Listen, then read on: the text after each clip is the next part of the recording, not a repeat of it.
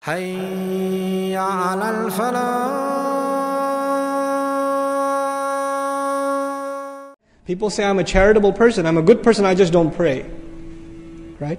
And then there are people who pray very, very regularly, but they're horrible to their family and to the needs of the needy, and they're greedy in their wealth and cheat in their businesses, etc., etc. People try to separate these two things. What does Allah do in this surah?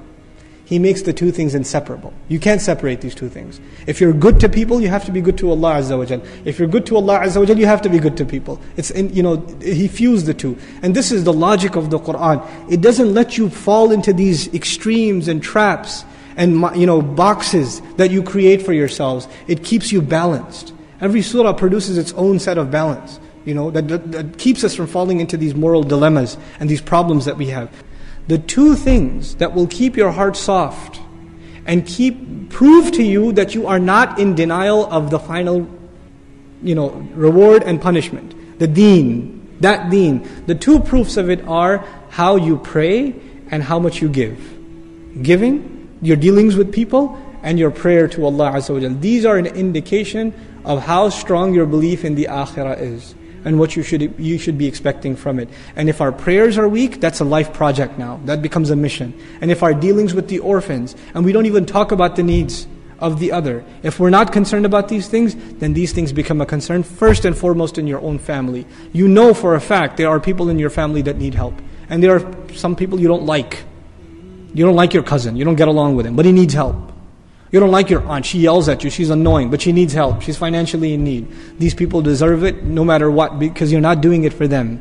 You're doing it because it proves to you for yourself, and inshallah ta'ala it's a case with Allah that you believe in being paid back in the end. May Allah Azza wa Jal make us of those who believe truly in our hearts. May Allah Azza wa Jal correct our prayers and keep them from these despicable acts. May Allah Azza wa Jal make us the best to each other and to all of humanity, and make us living models of the beauty of this deen. You see, when you deny the akhirah, you've denied something that was in your heart. And when you deny something in your heart becomes a little hard. And when your heart becomes hard, one of the things that goes away from your heart is mercy. Because for believers, Allah says, وَتَوَاصَوْا بِالْمَرْحَمَةِ. Right? ثُمَّ كَانَ مِنَ الَّذِينَ آمَنُوا وَتَوَاصَوْا بِالصَّبْرِ وَتَوَاصَوْا بِالْمَرْحَمَةِ. Iman, one of its consequences is mercy. And when there's no iman, what's going to go away also? The things that are good inside the heart will also start disappearing and getting rusty. In Surah Al-Alaq, كَلَّا إِنَّ الْإِنسَانَ لَيَطْغَى. No, the human being, he truly rebels. Why does he rebel? أَرَّآهُ اسْتَغْنَى. Does he think that he's free of need? إِنَّ إِلَىٰ رَبِّكَ الرُّجْعَى. It is only to your master you have to be returned. Rebellion compared with where did it come from? The idea that I don't have to be returned. The two things put together again.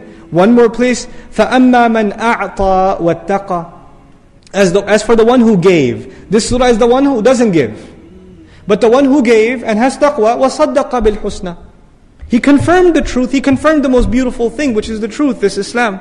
On the other hand, وَأَمَّا مَنْ بَخِلَ وَاسْتَغْنَى. And the one who is cheap and doesn't think he needs anyone else. He thinks himself free of need. وَكَذَّبَ بِالْحُسْنَى.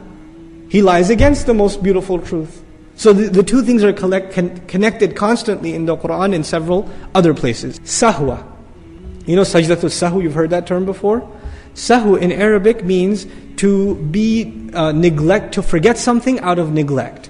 To forget something because it's not the most important thing to you. This is sahw. Something else was on your mind and you forgot what you think is less important. And you overlooked it. This is called sahw. Sahw also includes that if you caught the prayer, well and good. If you didn't catch it, no big deal. Sahw also means you made plans to make salah, or you made plans to go to the mall, or you made plans to go play sports, or you made plans to go see a movie or whatever, I hope not. But you made all these plans, but what was not part of your plans? Salah time. You planned the wedding and it conflicts with Maghrib time. No big deal. Right? You registered for courses and it's right at Jummah time. But the professor's easy A, that's why I took this course. It fits my schedule better. Right? And your work breaks, they may conflict with Salat time. In other words, you organize your life, but what's not a concern in how you organize your life? The prayer. You're careless about it. It doesn't matter. It doesn't matter. And so you go on a picnic or you invite people over for a party or something and Salat time came and went. It's okay, we're busy right now. It's not that big of a deal. This is sahun. Neglectful. Now Allah Azza wa Jal first of all mentions, before He gets to the bigger crime, the first reason you deserve the worst kind of destruction is you have this attitude about the prayer. This attitude. You know, there's an ayah in the Quran, Allah Azza wa Jal, a few places, just I want to give you some idea of the importance of what salah is to Allah subhanahu wa ta'ala. What salah means. One place, the conversation happens between Allah and Musa. Allah introduces Himself to Musa alayhi salam. Himself. What does He say to him? Innani Allah, an Allah. I am Allah, no doubt. Fa'budni, worship only me. Enslave yourself only to me. Wa aqimis salata li dhikri. And establish the prayer so you can remember me. I mean, think about that. Musa alayhi salam is just talking to Allah. You think he's ever going to forget Allah now? When you talk to somebody important, you never forget. You never forget. Somebody comes over to your house, you say, you know who I met? You know who came over to my house? You know who I spoke to on the phone? Somebody important that you meet. It becomes an imprinted memory in your mind and something, the point of conversation, everyone you meet. You know who I've had a talk with? This famous person. Who is he talking to? Allah Azza wa Jal. And Allah says, no. That remembrance is not enough. To really remember me, you better establish salah. Subhanallah. Now there's this ayah. Inna salati wa nusuki wa mahyaya wa mamati lillahi rabbil alamin. Let me translate roughly. No doubt my prayer, my sacrifice, my life and my death all belong to Allah. Life and death is pretty big things. What came first? Salat. Salah is for Allah.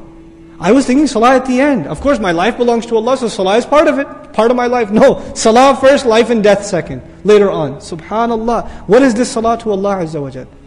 You know? And in Surah Al-Baqarah, instead of calling it salah, He called it iman. Instead of calling it salah, He called it iman. Allah will not waste your iman. وَمَا كَانَ اللَّهُ لِيُضِيعَ إِيمَانَكُمْ. When the qibla was changed, Bani Israel come to the believers and say, oh, all your previous prayers are wasted. Allah says, no, Allah will never waste your iman. What was He actually talking about? Salah. As far as Allah is concerned, there's no difference between iman and salah. No difference between. And by the way, iman is an act of what? Where does iman exist? Where does it rest? Does it rest in our eyes, in our minds, in our hands, in our tongue? Where does it rest? In our hearts. And so does salah. And these people have salah, but where is it not happening? In their hearts. That's why sahun, ghafla, heedlessness, carelessness, casual attitude, not that important to me. When something's not important to you, or you don't care for it, not caring for something is a problem where? In the heart. That's their first problem. Subhanallah, may Allah Azza wa Jal protect us from sahwa in salah. One comment, Ash-Shawkani rahimahullah, it hurt me when I read it really, is, you pray sometimes and not other times, minas sahin. You belong to this group. You don't take care of the prerequisites of the prayer, you're from the sahun. You pray like a bird. You pray like a bird picking pebbles. The Prophet described this when some people make sajda. They would bang their head and come right back out. And they wait till the end of salat time. Right? This is sahwa also. This is sahwa also. And to be unmindful of the components of the prayer. You haven't even gone all the way down to ruku, it's time to get back up. Right? It's like you're in a hurry, it hurts you. Like all of a sudden you start getting high blood pressure if you're in ruku too long. So immediately, halfway down already it's time to come up. Immediately into sajda you come back up. You barely touch it. They call it hit and run. We used to call it hit and run in college, in the MSA. So you finish your hit and run because you bang, bang, bang, you're done with salah. Get it over with kind of thing. It's like an obstacle in your day. It's getting in the way of the really important things you have to do. You were created for this. Before Allah mentioned your life and your death, He mentioned your salah. You were created for salah. That's your first job. That's the first thing that the Messenger is commanded. Before we think of the Messenger as someone who gives da'wah to people, right? That's in Surah Al-Muddathir. Go warn the people. Before Surah Al-Muddathir, there's Surah Al-Muzammil. And Surah Al-Muzammil, what's he told to do first? Pray. قُمِ اللَّيْلَ إِلَّا قَلِيلًا. Pray first. Then go warn the people. Subhanallah.